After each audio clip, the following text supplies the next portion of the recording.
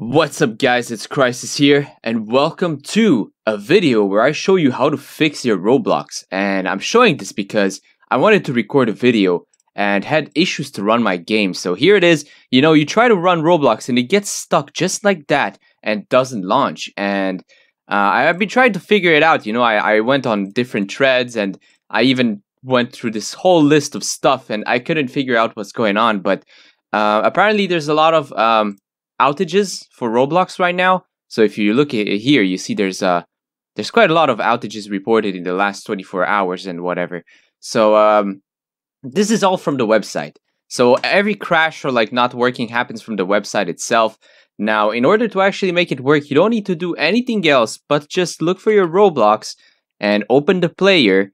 So if you open the player itself, it will open. So as you can see here right now, and you can just press on a game. It will actually run. So that's weird. I don't know what's going on, but in any case, I don't have any pants. Thank you for watching this. Subscribe and like this video if it helped you. And yeah, I'll see you guys in the next one. Bye bye.